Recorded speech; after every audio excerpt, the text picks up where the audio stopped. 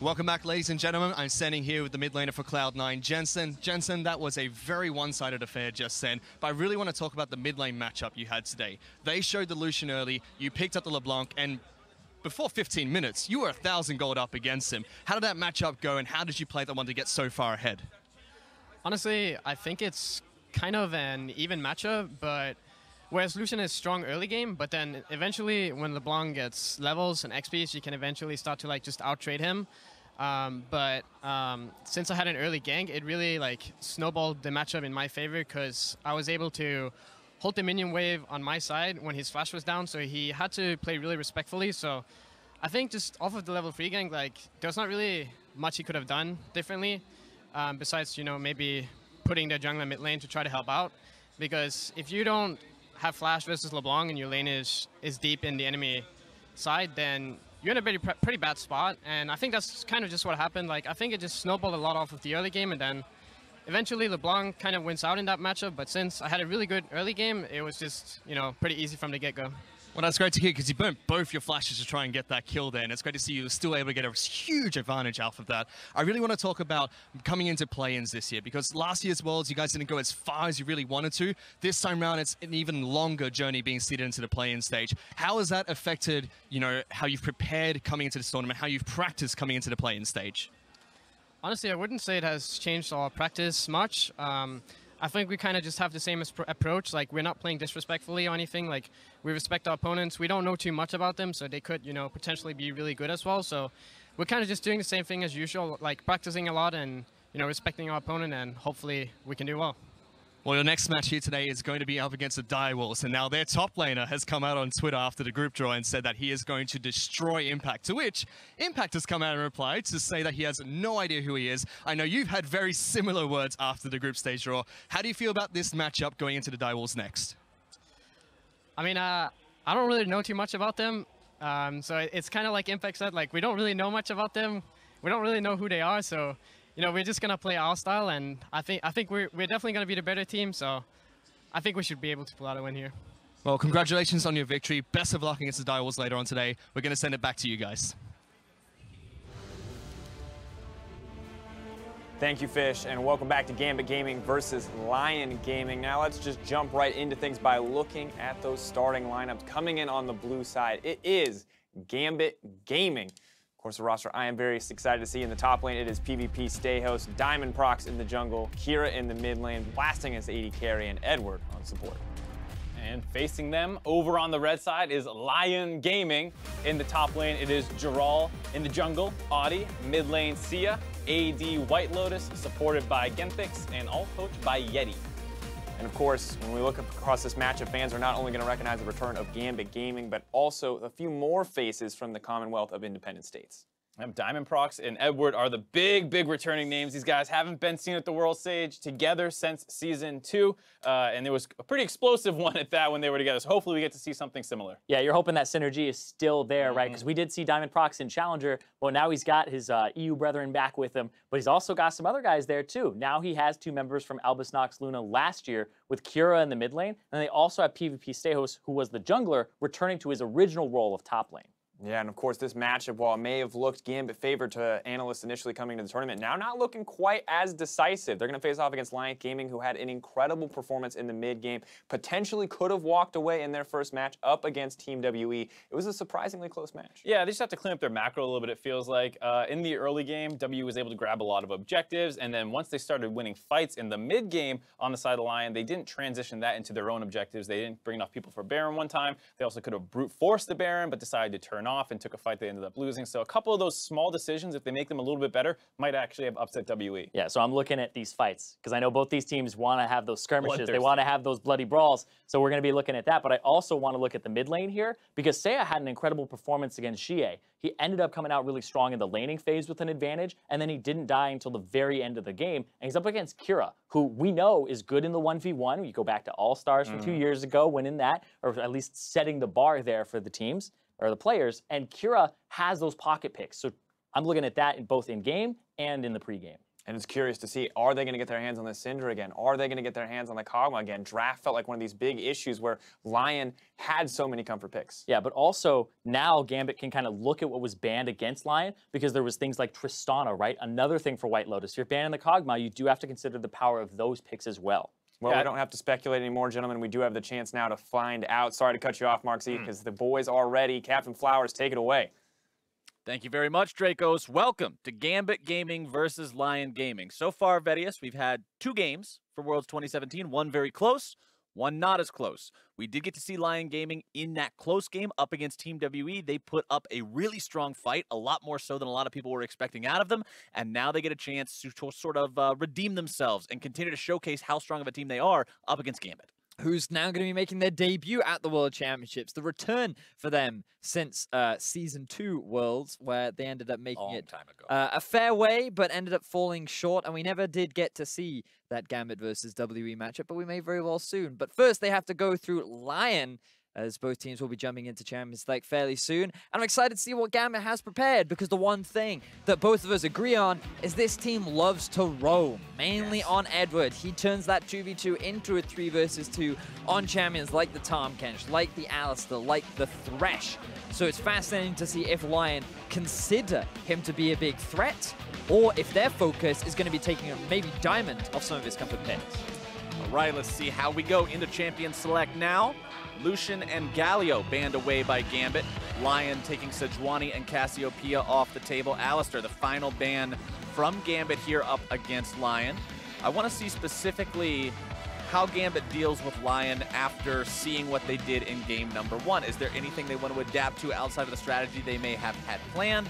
Are they going to specifically play around certain things? And for the 3rd game in a row, Vedius, Xayah is the first pick. Well, it's interesting, though, because Tristana is still left open, along with the Rakan, and if Lyon decided to go for that, it would not be a bad bottom lane to go for, but they prioritized the Maokai before. They went for a very early Braum and Maokai, and it feels like that's just a comfort pick for Lyon, having that reliable, tanky front line that Jirall can just sit and just soak up a lot of the damage on. So they could look to round things out now with the support. They don't need to lock in that early AD carry, but they run the risk of giving away the Xayah Rakan, which, if we go back to game 2 of the day, is pretty lethal.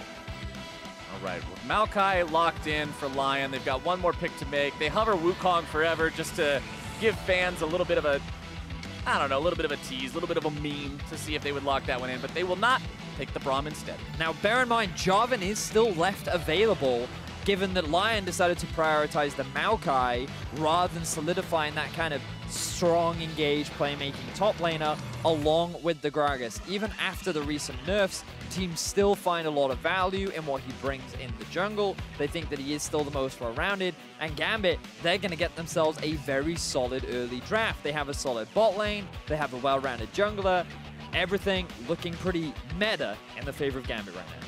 Yep, looks pretty solid for these guys. We'll have to see how Lyon responds with their last pick before the 2nd round of bans come through. Granted, they are on the red side, so after those 2nd bans happen, they will get the 1st pick, and they'll go ahead and solidify their own bottom lane with the Tristana. Now again, Jarvan still left available. Feel like Lyon need to consider taking away the Gnar, or maybe even the Camille away from the side of Gambit. But you've also got to bear in mind the fact that this Gragas might be top lane. The thing is, during the finals, Pstejos, he actually played the Gragas a fair amount. I believe he played it in 2 or maybe even 3 of the games during that final. And the thing about him is he is this big playmaker alongside Edward. And Gragas, in the hands of a top laner, is surprisingly effective at catching you off guard and just making plays happen where you least expect it. And Lyon is prepared for Gambit Esports' potential plan here. You can see that even though the Gragas is locked in, they banned the Kayn away anyway, thinking, you know, maybe that Gragas is going to go top. Maybe this is the Pstejos pick, and we want to keep the Kayn away from Diamondprox. They'll ban that one out for themselves. Syndra banned out by Gambit. Going to keep Seiya off of that one. Could have potentially seen what Lyon did with that in game number 1 against Team WE, not dying until the very end of the game. Do not want that happening here up against them. Especially because for both these teams, Vedius, remember that every group has 3 teams in it, one of which is one of those Pool 1 teams that everyone is sort of expecting to be dominant. The other 2 are much more closely matched in the eyes of many fans. So if you're up in a game like this, where it's the Pool 2 versus the Pool 3, this game really matters. Because if you're expecting WE to take first in this group, remember that first and second move on, one of these two teams will then get that second place, and you need to directly beat the other person competing for it to earn that spot. Yep, and remember that left for today, I do believe that Gambit and WE will still play in Game 5 of the day. So Lyon, this will be their final game of the day, and they're going to lock themselves in a bit of a carry top laner themselves. One of the big things I was very excited to see coming into the tournament overall was Jayce. I feel like that over in the East, teams like China and Korea, or teams from China and Korea rather, seem to have a much better understanding of how to utilize Jayce and how to set him up for success. But we're yet to see it so much in the West. And Lyon is going to be a team that demonstrates that while Seiya and WhiteLotus can be carries, we can also rely on Jirall to be that threat, unless this Jayce is in fact in the middle lane. We'll have to see how they decide to position him exactly, because Gambit has selected Ryze and Camille as their two solo laners, meaning that we will be seeing the Gragas there in the jungle. So this is what we were talking about earlier. There was the threat of the playmaking top laner, Camille, going in favor of Pstejos. And the thing about Ryze is another one of those champions that has had a small buff on the most recent patch. The W ratio has had a pretty significant buff, going from 0.2 to 0.6. And some people have talked about going for the Abyssal Mask style of build now, rather than the old conventional Rod of Ages, like we see on Cassiopeia, as Lyon, they do in fact round things out with a carry top laner. All right, it's not the carry top laner that we were potentially thinking it was, though. It is going to be Jayce in the mid lane with Jax in the top lane. Wow. Okay. Now this is very fascinating. Lyon, a little bit lacking in terms of magic damage. They do have a Maokai. And Jax is hybrid. He does, yeah, he's hybrid. I agree. But they have no real burst magic damage threat. Right. What they definitely have is a 1-3-1 comp building for themselves. Whereas Gambit, they have the option for the 1-3-1, 1-4, but their team fighting is arguably a little bit stronger because of the value Ryze can have in team fights, along with the amount of utility that Camille can bring with things like her E and also the zone that she brings from her ultimate. So I give the team fight advantage slightly in favor of Gambit, but when I'm looking at the two differences is Gambit, again, have a lot of engage. Like we saw from Cloud9, Rakan, Gragas naturally offer that means to just reliably start fights. Whereas from the side of Lyon, they're taking more of the defensive approach, while again going for an early Braum, using the Jax split push. Maybe you can use them as a flank, but they have no easy way to start a fight. So they need Gambit to be the initiators if they're the ones, if Lyon want to be able to challenge for these objectives.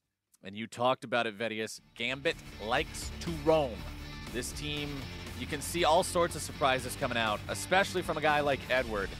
Long storied history with this guy, going all the way back to Moscow 5, a name from a very long time ago. A lot of fans probably not even familiar with who they are, but for many that have been around since the beginning of League of Legends esports, they know all about exactly who this guy used to be, the Thresh Prince.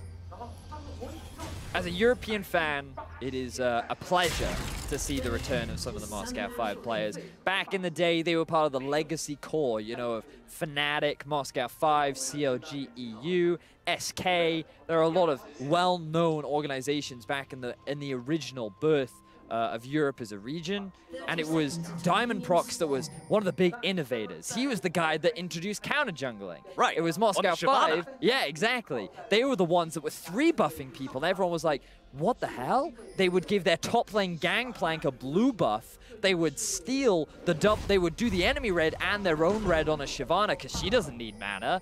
And it was all kinds of creative and innovative new strategies. And now Diamondprox, he's back. He's a legacy player. He went from EU, where he didn't have the greatest success, towards the Russian League. And even in the Russian League, he did not have that same level of success either. He has been struggling. Now, for many years, he is back on the international stage. And you have to remember that when you think back to how many pros are still around from 2012, not many. It's exactly not that many. So the guy, he's been trying to keep his skill up. He's been trying to stay relevant to a lot of the young players that come onto the scene. And when you think of young players, it's very easy to just look at this lineup and see how well Diamondprox, a very old legacy player, will stack up against some of this young individual talent. And I mean, you've got Diamondprox and Edward, these two guys from away back with Moscow 5. Last Worlds appearance, 2012 for that team. Now they're back here, Gambit. trying to make an impact in the play-in stage. But you've also got Kira and PvPStejos, and these are names for people who watched Albus Nox Luna in Worlds 2016. These guys had a hell of a showing of their own. Oh, they certainly did. Albus Nox Luna getting a win over the Rocks Tigers in the group stages and upsetting both COG and G2, coming off to being able to make it out of the groups and go to the quarterfinals. So they were exciting players to watch. It's now exciting to see how they've grown as early level 2 from the Lyon bottom lane. And WhiteLotus jumps right into the mix now. Going to be knocked up into the air by Edward, but not before grabbing some good damage onto Blasting. Gambit Esports bottom lane going to be on the back foot for now, up against this Lyon superstar AD carry, the guy that we saw not die until the very final team fight in their match up against Team WE. And we have talked a lot about Gambit and how it's exciting to see them back on the stage, but we've already seen Lyon play once today, and as a team, they definitely impressed. They held their own against WE. They showed their mechanical prowess and their ability to go toe-to-toe against one of the best Chinese team-fighting teams. And now we get to see how they will hold up against Gambit, because they've drafted a bit of a different composition this time around. Again, they do have the 1-3-1, but you still have so much carry potential, but now from even more players. Jirall on the Jax going up against the Camille. Feels like they were kind of expecting it, as it is a bit of a counter pick in its ability to just freely farm during the laning phase. And we'll see how well they can set up this 1-1, because it is a much harder strategy to be able to execute, especially when you look at Lyon and you feel like their team fighting is just so good. And for Lyon Gaming, we mentioned a little bit in Champion Select how when you're not one of the Pool 1 teams in the group, you really want to make sure that you're trying as hard as you absolutely can to beat the other non-Pool 1 team. If these guys lose this game, they'll start day 1 off at a 0-2 record, which is absolutely not where you want to be, especially considering you're only going to be playing 4 games. That means the best you can do is break even. Lyon really needs to win this game if they want to look strong heading into the second day. And remember, these teams, they only play 4 games in groups. Right. They're about 50% way through their group, Captain Flowers. Like I say the second day, but I could also say the last day of play-in groups, and it would mean the same thing.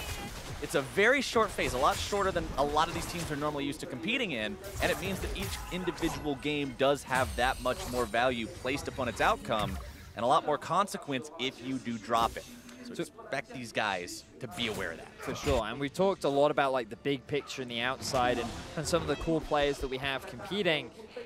But now we need to focus in on some of the game and how things are playing out, because in terms of mid lane, nice pressure being put out by Seiya and good support there from Oddie as well, enabling his mid laner to have this bit of a pressure advantage. And we haven't seen Jayce mid in a while.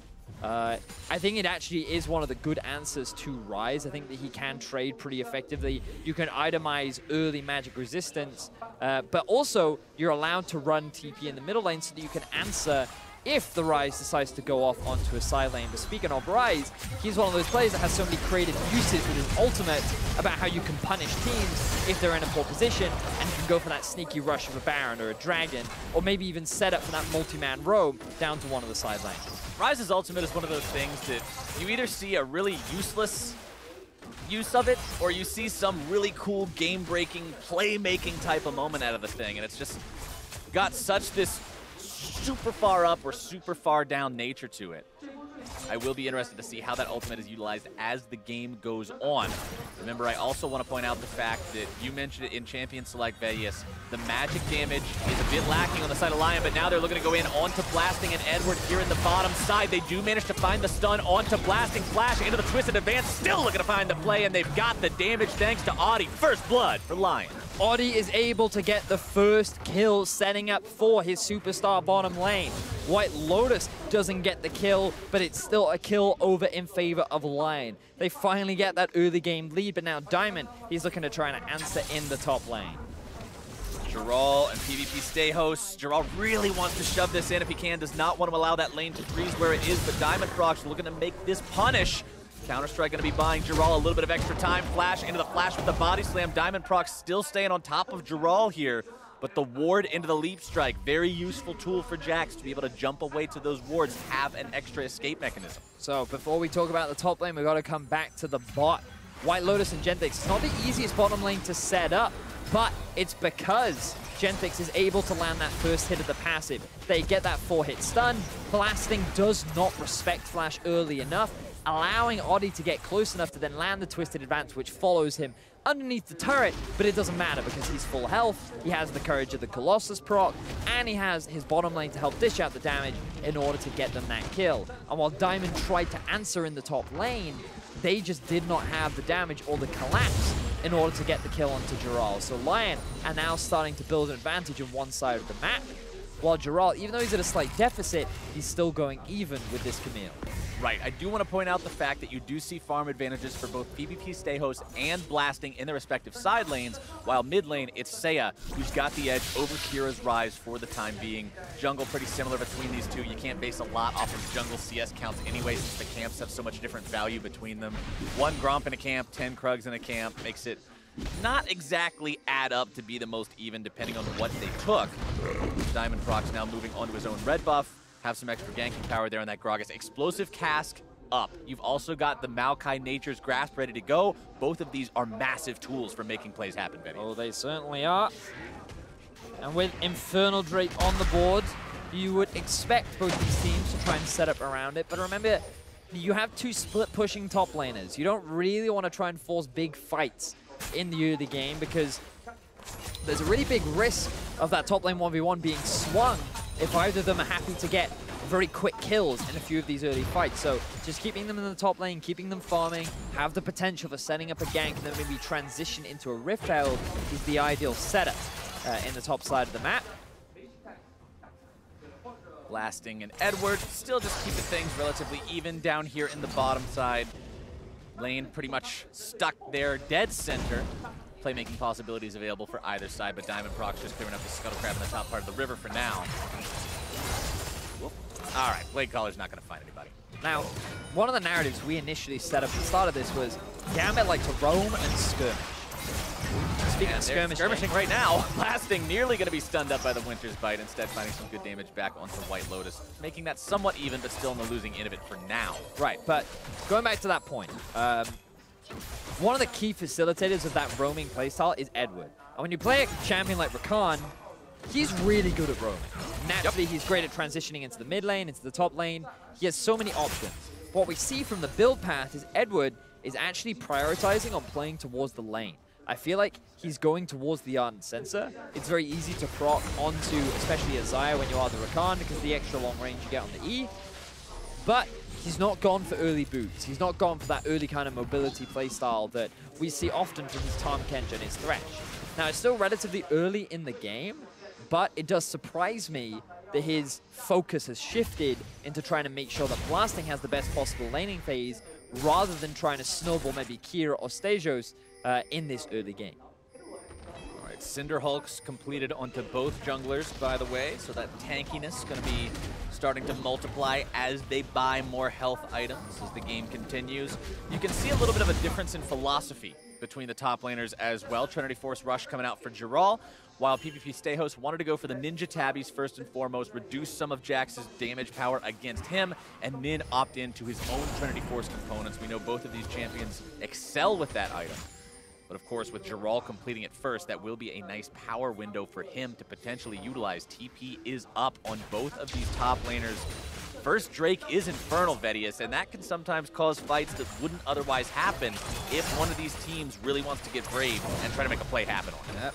And so far, things nice and close. Not quite as early game dominant as W had in game 1, and same for Cloud9 in game 2. Laning phase still very even, just with the slight exception of that early kill going in favor of Lyon. I think that's fine for both sides. This meta is very much about scaling. But now we do look at the roam from Stejos down into the middle lane. This could be a play setup from Gambit. Great steal away on those Raptors from Diamondprox into the amazing setup mid to potentially take down Seiya, but he gets away. Barely keeping himself alive as Blasting's going to be stunned up here in the bottom lane. The Glacial Fissure knocking him up into the air, trying to get away with the Feather Storm. The explosive charge, just one hit off. That was awesome, Captain Cloud. So much cool stuff just happened. So, we talked about the roaming. We saw it from Stejos just there. He pushed up mid, pushed up top rather, roamed down to mid, and he gets a great ultimate onto Seiya. We might be able... Oh, Jirall may have just found himself the solo kill on a PvP stage. And that comes back from the flash that Xayah used in the middle lane after the play that Gambit just tried to set up. This game just suddenly swung open. That's Lyon with a 2-0 lead and an Infernal Drake grab for themselves. You saw Jirall also time the stun and the counter-strike specifically to interrupt the hook shot from Stejos. Awesome job. Oh man, that was a great sequence of events. So, in the middle lane, Diamondprox, I don't know if he was expecting to get that good of an ultimate off, but the moment he did, straight follow-up from Kira with the binding on the W, and also you had the E coming from Stejos along with the ulti. It was fortunate that Oddie was there to provide support, because then Seiya could flash out and he gets away with his life. Meanwhile, in the bottom lane, WhiteLotus and Genthix are like, oh, they're having a party up mid. We don't want to be left out, so let's make our own party happen. They force an engagement down in the 2 versus 2. They actually come out ahead against the classic Xayah Rakan combo. And they're so close to killing Blasting, who saves his ultimate right till the very end to avoid that last bit of burst damage so that he ends up walking away with his life. But because the bottom lane was forced back, it allowed the Dragon to be an open window, and Stejos also ended up dying, so there was no TP threat coming out from the top laner. So even though no one died in the initial set of plays, the pressure that was gained enabled Lyon to then turn that into a bunch of objectives around the map. Lyon now with a nearly 1,000 gold lead for themselves, 2 kills up with that Infernal Drake in the pocket, and the next Drake will be yet another Infernal Vedius, so expect the tempo of this game to not get any slower as we move forward here, closer and closer into the mid-game. Stejos jumping in here onto Jirall, issuing that Hextech ultimatum to keep him in place as Diamondprox shows up as well, finding the cast. Oh, a disastrous ultimate. Here comes Braum. Actually knocking Jirall away to safety, and now Diamondprox is going to be the one who's caught out here. Genthix sending out the Glacial Fissure as Seiya grabs the kill with the Shock Blast. Not the execution that Gambit needed. And this is Gambit sticking to their style. They're trying to force skirmishes. They're trying to roam around the map. They moved Kira up into the top lane, and they used his ulti to come down mid, but then Lyon were ready and waiting.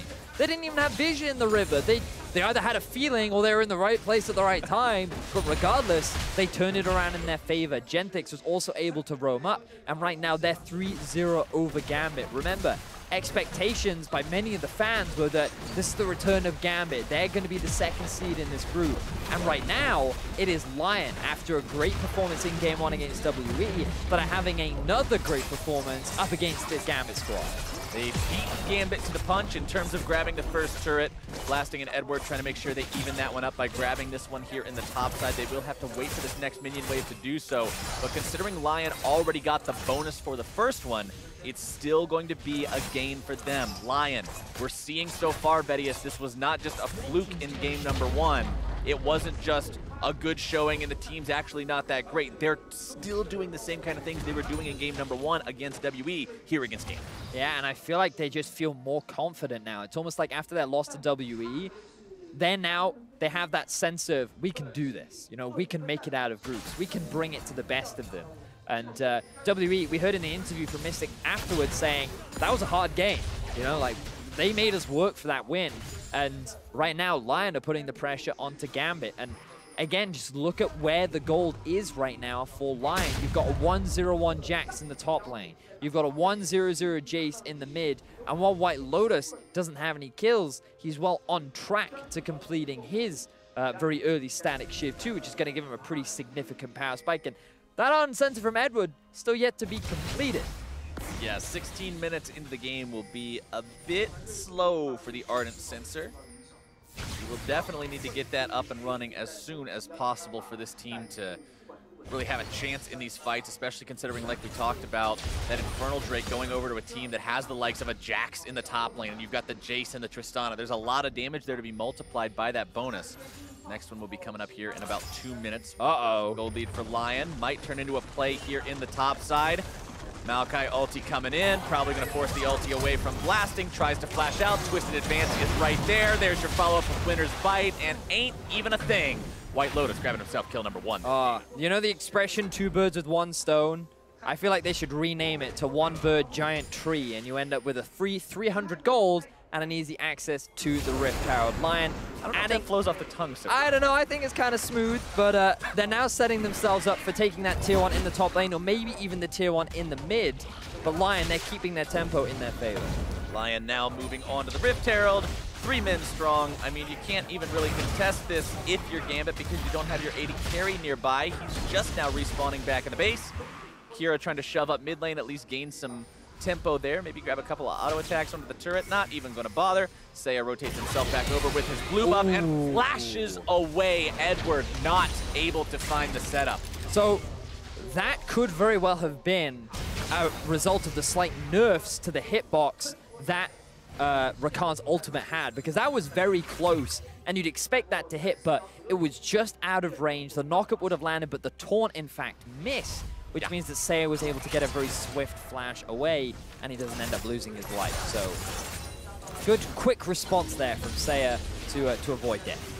Infernal Drake number 2 just 20 seconds away as Lyon sits with a 4-0 lead, as well as 2k gold above their opponents. Teleports available on both top laners. Also available for Seiya, should he need to use that to get into position here. Kira doesn't have a teleport of his own to follow suit, but he does have both summoner spells also up and waiting on himself. Honestly, the only real summoner spell down on the side of Gambit Esports right now is that flash for blasting, but that could be really big in this fight, quite honestly. Same can be said for Seiya's flash over on the side of Lyon. Stejos and Jirall into that 1v1 now. Stejos jumping in. Hextech ultimatum going to be issued. Jirall immediately canceling that one out as Diamondprox shows up to make this fight a little bit less fair. But Oddie also waiting in the wings will get his top laner out. But now that's Gragas ultimate and Camille ultimate both gone as the Infernal Drake has just spawned. Lyon, they should have no fear of Gambit trying to contest this, because with 2 big ultimates unavailable, it's very unlikely that Gambit would win the fight. And that's going to be exactly how it goes. They managed to secure Infernal Drake number 2 for themselves. Going to be that much more damage for Lyon. The next Drake is Cloud, so not as much priority on that one as there would be if it were to be Infernal number 3. Whoa. You can't make a fire burn brighter without a bit of oxygen, Captain Flowers. This isn't science class. Everybody likes to see the 3rd Infernal Drake, especially when you're ahead like Lyon is right now. 1,500 gold up, 19 minutes into the game. Baron is going to be on the table here soon, and once it is, we might see some potential crazy plays coming out. We know Gambit is a team that likes to be playmakers. We know they're a team that also likes to make very decisive Baron calls. Oh, for sure. That is an excellent point, Captain Flowers, and something we were talking about coming into this game. Gambit, when they see a Baron, they're like, I think we can take this. And they don't really think that much around the outside, not really about the setup. They just go, I see an objective, at the very least we can force a fight. And they'll use that to just make plays around the map. And it's a very tense situation if you're a Gambit fan when you watch them playing around that Baron. But when they're this far behind, I don't know if they can really run that risk, especially when you're still fine in terms of scaling. You have a Ryze, you have a Xayah, and your team fighting overall should still be stronger than that of the Lions composition, because Jayce and Jax not really known for their team fighting prowess. Right, but we do see Jirall constantly set up in this split push situation, doing exactly what a Jax wants to be doing, creating that 1 versus 1 threat consistently. Team add up for him means he's also going to have more split pushing power, and we'll likely see him evolving that into the Titanic Hydra as time goes on. Pretty much the Korean build that has come into popularity with Jax this season. Oddie getting himself away from Kira there. Blue buff Ryze, not really somebody you want to be 1v1ing as a Maokai. We'll throw down the sapling, provide a little bit of extra slowdown time onto Kira there as Seiya pressures onto the top lane tier 1 now. Going to be looking to go after Kira, knocks him out of his own ultimate. Very nicely done. There comes your Nature's Grasp. The shield from Kira not going to be enough, and Seiya grabs the kill. Kira, he really should have been able to read that play. When you have 3 members of your own team being pushed underneath your tier 2 tower, and Oddie was already making his way up the river, you just have to abandon that tower. Realize that Lyon's clear goal is to take that objective down, but instead he stuck around. He used his flash and cleanse and still lost his life. Lyon now have full control over the map. There are no outer towers left for them to deal with, and Baron starts to become a big objective that they look to play around. Want to point out, too, that a big item just now purchased, Oddie grabbing that Righteous Glory off the back of the gold that they got from the kill onto Kira, as well as the turret, means the engage power on this champion is going to be there, Vedius. One of the traditional exploits that you could use to beat Maokai is stay out of range, because Twisted Advance, it's point and click, yes, but the range is short. It is. It's not that short when he runs at you 2,000 miles an hour. That's true. And then points and clicks. It's like a tree in a hurricane. I mean, it's going to be difficult to dodge, man. Exactly, Vedius. Stejos now farming up in the bottom lane, trying to get as much gold onto this Camille as he can. He has to stay relevant against that Jax in the 1v1. If Lyon manages to get Jirall to the point where he just scares Stejos away, and that's not even competitive, things will be disastrous. Oddie popping the Righteous Glory, wanting to go in here onto the Gambit squad. Edward utilizing the ultimate, trying to make his way onto Seiya, instead going to be forced to retreat, locked up and beaten down. Kira trying to use the ulti there on the Ryze, but it's not going to find any success thus far. Lyon get themselves one kill and continue to pressure forward. Very quick TP coming in from Jirall, but I don't know if the fight is over just yet. You can see Stejos, he's hanging off onto the side. Lyon, they want to keep the push going. Nature's Grasp coming in, more damage coming out from Seiya, who's going to be stunned up. Hex-Tech ultimatum issued, but Stejos cannot quite find the damage onto his target. He's going to be traded away for Oddie. 1-for-1 underneath the turret. Edward's still dead, going to be respawning in just a moment. Shock Blast coming out through the acceleration gate to disengage. Jirall wanting to greet out for a couple of chickens here. Gets his dinner and gets out. Bit of disrespect, I feel, being shown from Lyon there, because if Stejos was not around, that play could have worked out beautifully, but they were not really respecting the fact that Stejos could just come out from the brush. He still had his TP up. He was ready to go for the counter engage, and that's where things fell apart, because Seiya, he was the one that initially took the tower aggro. He was the one that was forced to retreat almost immediately, and Lyon's dive suddenly shifted into, oh, no, we have to protect our mid laner. So the people that were stuck under the tower were then left, abandoned. They didn't have the support from their team, allowing Gambit to get this turnaround kill and alleviating the pressure onto this tier 2 tower. So Gambit, they punished the over-eagerness of Lyon as they try to push it down there. Lyon continuing to build this lead as time presses forward. Vedius, almost 5,000 gold up, 24 minutes is an impressive lead to have. And it's going to be up to them to push the tempo of this game even further. Lyon is in the driver's seat. They have been for the almost entirety of this game. Yep. And Gambit will need to constantly keep eyes open, looking for any opportunity to punish a mistake from Lyon, to utilize those playmaking talents that everyone on this team has to maybe catch someone out, maybe take advantage. Well, Gambit, their primary vision has been set up towards the top half of the map. Their eyes are on this Baron. And given that Lyon have focused, ooh, ulti. Ulti not finding anyone. Oddie going to be disengaging that one nicely. Edward nearly taking down the explosive charge, almost sealing his fate. They heal to keep him alive. Maokai ultimate coming in, looking to chase these guys down. Lyon does not want to run in any further because they are 4 versus 5, but Jirall is pushing towards that base. Oh. Nice shot! Seiya dialed that one in to find the kill onto Edward. Beautifully placed. That's going to make the fight go the way of Lyon despite the 4 versus 5 nature of things. And as Stejos takes his position back bottom to stop Jirall, the rest of Lyon moves up to the top side to claim the tier. And look at how very quickly they've translated their vision too. They were originally setting up for that dragon, but after a team fight in mid that goes in their favor, they've moved all their vision up through the top side of the jungle, and now their eyes are on the Baron. With Diamondprox still alive, it could be a risky play to make, but he's getting zoned away by WhiteLotus. Lyon just keep finding these successful fights. They're utilizing this split push in Jirall, and I'm just so impressed with how regularly they're able to turn these fights in their favor, even though they only have 4 members, demonstrating once again the flame or the raw talent potential that is on this lineup for Lyon. Jirall now 2 levels up over PvPStejos. He's got himself a 2,000 gold advantage to go with it. He's got a red buff. This Jax is absolutely disgusting at this point in time. Stejos' Camille stands really no chance in the 1 versus 1 situation. You can see they're bringing Kira down now to try to help him maybe bait the Jax into a deceptive 1v2. It will not happen. Jirall says, wait, if this guy's not completely running away from me, something has to be wrong, so he backs himself away. And, you know, we got to go back to the draft a little bit, Flowers, because I was concerned for Lyon. I was like, they're running a 1-3-1. They have no real way to engage. Gambit seem to have this great team fight scaling comp with a bunch of playmakers, which very much fits to their style. But Lyon, after they found that great early gank in the bottom lane, once they got WhiteLotus and Genthix ahead, they could just leave them.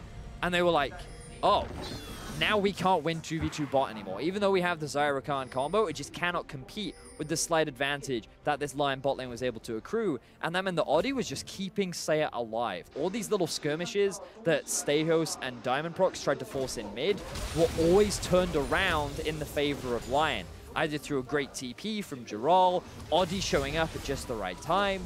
Lyon have just reacted extremely well to all of the plays that Gambit have attempted to make, and they've been able to shut them down consistently throughout the year of the game that has now translated into this very healthy 7,500 gold. Lyon's been a lot of fun to watch this game. They were a lot of fun to watch in game number 1 as well. This is a team that clearly did their homework coming into Worlds 2017. They knew what they had to do coming into this game to win. And like you were talking about, worried a little bit about this team's engage potential if they can start things off on their own terms. Oddie has been doing a great job at finding angles and finding ways to get on top of targets, utilize the Nature's Grasp effectively. A lot of people have made jokes, especially when Maokai was first reworked, about how, you know, you can win the game, and by the time you get in queue for the next one, Maokai's ult will actually have reached his target. But he's been doing a fantastic job at setting those up early and getting them into position by the time the rest of the team is there in order to make those plays happen, like what you saw in top lane when they caught Kira out. Yeah, completely agree. And now you might be wondering, like, why aren't Lyon pressuring the Baron more? They have the 1-3-1 comp. They actually don't need to. Their pressure comes from just playing these side lanes and forcing Gambit to split up, because Seiya has a level advantage, an item advantage, every kind of advantage over Kira, and Jirall, we've seen multiple times now how much stronger he is than Stejos. So they just have to keep playing this 1-3-1. They just have to push out top, push out bot, and wait for Gambit to try and group and force a fight, or they will just eventually win these side lanes. But Lyon, the thing that's stopping them is their deep vision. They're not following up the pressure with wards in the enemy jungle, so that's forcing both Seiya and Jirall to play a little bit more defensively because they don't really know where the enemy is. That singular shock blast nearly killed half of Edward's health bar, and then the to the skies afterwards will nearly finish him off, as Diamondprox now going to be caught out. Taking down the enemy jungler could be the green light they need for Baron. And the flash is too little, too late. WhiteLotus grabs the kill, and that means Gambit now finds themselves in seriously dire straits. Jirall continuing to push up underneath the enemy turret there in the bottom lane as well. Baron going to be taken down rather rapidly, already to 50% HP by WhiteLotus, Genthix, and Oddie together as a trio. Seiya is not even required. Gambit has no way to resist this, and Baron will go over to Lyon Gaming 30 minutes in. And Diamondprox, he wanted to prove himself on the international stage. He tries to go top lane to help his mid and support out, but then he ends up being the one that gets caught out. He's the one that loses his life, and he gives the Baron over to Lyon, who are now just running it through the base of Gambit. Where's the team? Kira is bottom, Stejos is dealing with Jirall. Meanwhile, the door is just being smashed open, and Lyon Gaming will take the inhibitor not even 30 seconds after grabbing the Baron for themselves. What a momentum play from these guys. Now you've got Jirall on the bottom side. We can rotate down here if we need to, they're saying. We can go into the top side. We can do 1-4. We can do 5-0. It doesn't matter. This team is in an awesome spot to seal this game. Lyon, after their Game 1 performance versus WE, they were close to victory. A lot of their fights look good, but again, they didn't really translate that into a lot of objectives. Coming into Game 2, they seem like a much more even team with Gambit, but they find all these great early game leads, and they're finding much more control over the map. Sure, their vision could still do with a little bit of work. They're not properly using it with the pressure that they gain, but the one thing that you can say is that they are always ready for whatever their opposition tries to do, and they react so effectively to quickly shut it down. And speaking of readiness and reactions, it's a criticism of the current Gambit Esports squad that they sometimes appear disorganized because the entire team has so many different playmakers, and you have so many different heads of this Hydra essentially wanting to find a different opportunity. And that's sort of what we saw after the Baron was grabbed by the side of Lyon. You saw Kira going bottom saying, oh, we're going to collapse on Jirall, we're going to get this guy, while the rest of the team is saying, no, no, no, we should probably, you know, save our base.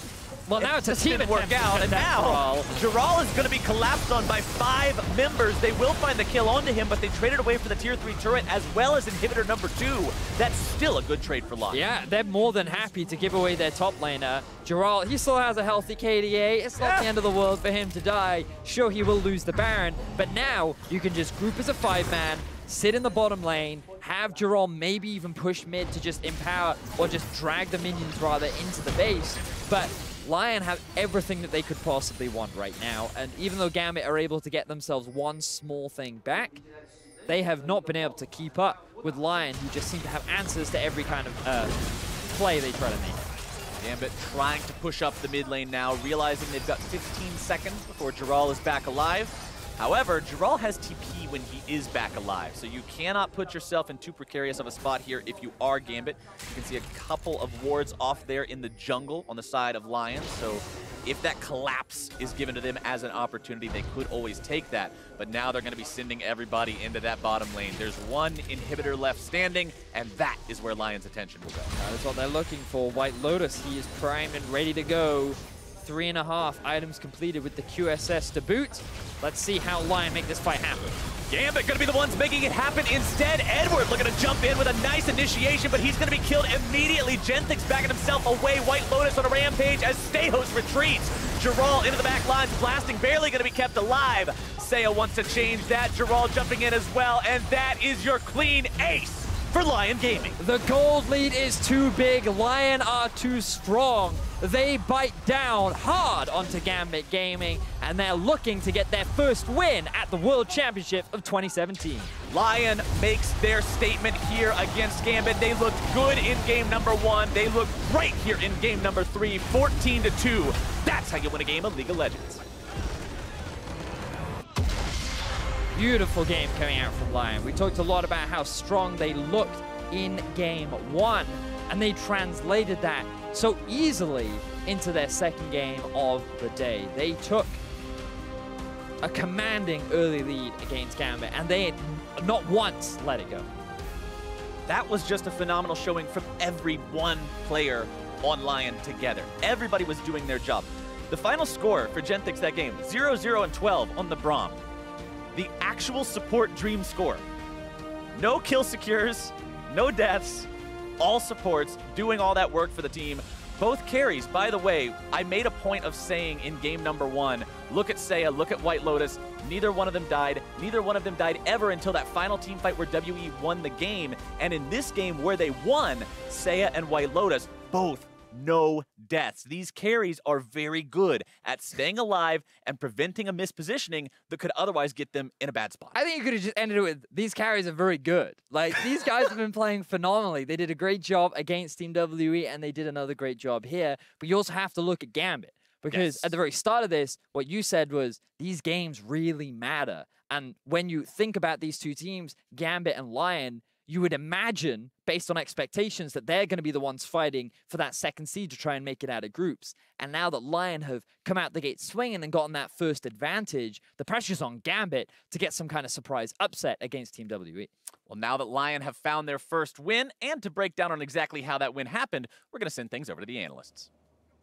Thank you, Captain Flowers. Just have to say, once again, mechanical plays coming in from Lyon Gaming are absolutely amazing. But even more impressive is the fact that this wasn't even in the early game like we saw in the match versus WE. They were smashing it pretty much from the start. Yeah, and this is a lot closer to their domestic style that they are kind of more known for. They pick really lane-dominant stuff, and they try their hardest to destroy you as quickly as they can. This was the team that, going into MSI, had like a 4,000 gold lead on average at 15 minutes into the game. Yeah, and the fact that they were, you know, once they got it to MSI, was Gigabyte Marines in the same group, which makes you really excited for what's going to be here in the future for Lyon, because I'm becoming a fan of them after these last 2 games. If they make it out of this group second, they could be playing a #1 seed like Hong Kong Attitude potentially, right? They actually stand a pretty good chance if they keep this form up to actually make it to the group stage, depending on draws and stuff. Looking really good. And one player I want to highlight in the early game was Oddie coming in the jungle, actually. On that Maokai, we had heard that he might be struggling to make an impact in the tank meta. He might not be able to find kind of the same footing he has in the past. Did find the footing on LYN, and now in this game on the Maokai as well. Yeah, it's a really interesting draft just because there's so many flex picks going on here. You have the Maokai taken right away,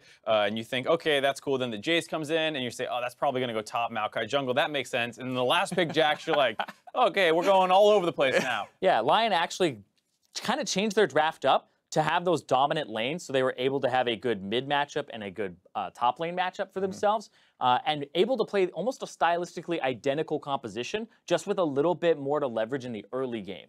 Yeah, I think that's the big thing is both teams kind of have this more 1-3-1. We want to skirmish. Someone gets big and we split them off and then hopefully they carry the game. But like you said, Lyon having the counter pick advantage on red side and that flex pick advantage, finally being able to get the lane setups that are going to let them snowball this game. Also, they had an outplay advantage too. Let's be clear, the Jax coming in from Jirall was absolutely insane. We can look at some of his early plays coming in because realistically, this advantage was made so much bigger by this man's individual performance. Great decision to step into Diamond there, get that stun off so it's a little bit harder to chain CC. He's able to flash later and get his jump back up, able to survive. And then when he has the chance to go advantage after PvPStejos had blown his flash in the mid lane, he's able to get his own kills back in his favor. Yeah, capitalizing off of mistakes there from Gambit Esports, but absolutely running away with the game off of that, saying he has no fear.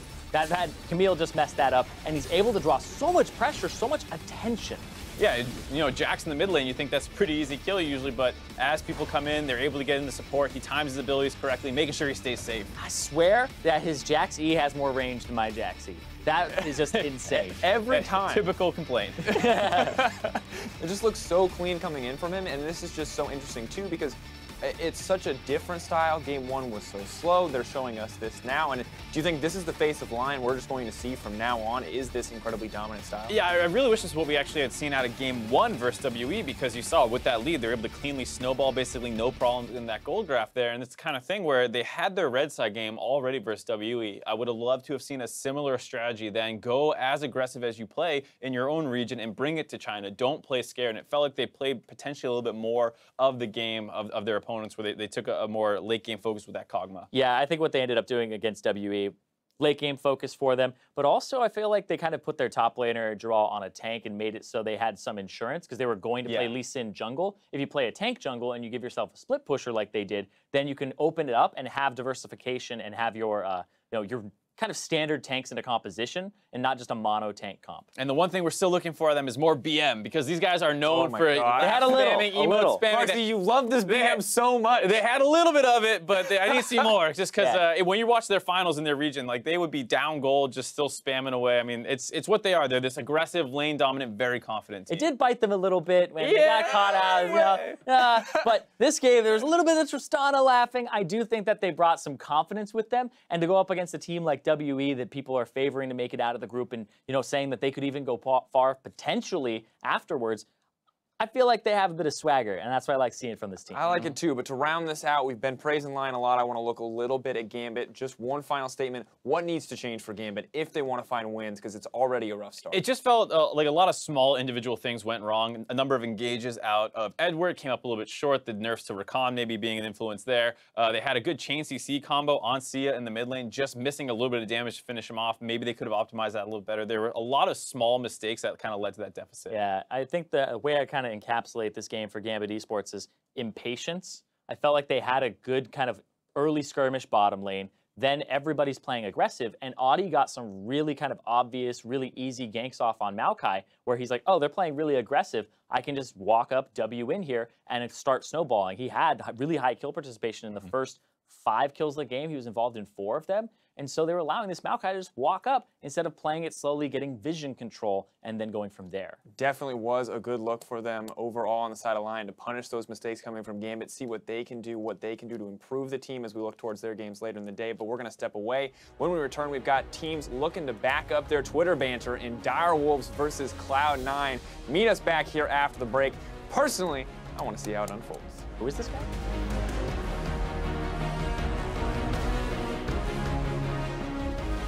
They're looking to go in onto Blasting and Edward here in the bottom side. They do manage to find the stun onto Blasting. Flash into the Twisted Advance. Still looking to find the play, and they've got the damage thanks to Oddie. Maokai ulti coming in. Probably going to force the ulti away from Blasting. Tries to flash out. Twisted Advance is right there. There's your follow-up with Winner's Bite, and ain't even a thing. Edward utilizing the ultimate, trying to make his way onto Seiya. Instead going to be forced to retreat. Locked up and beaten down. Jirall is pushing towards that base. Oh. Nice shot! WhiteLotus on a rampage as Stejos retreats.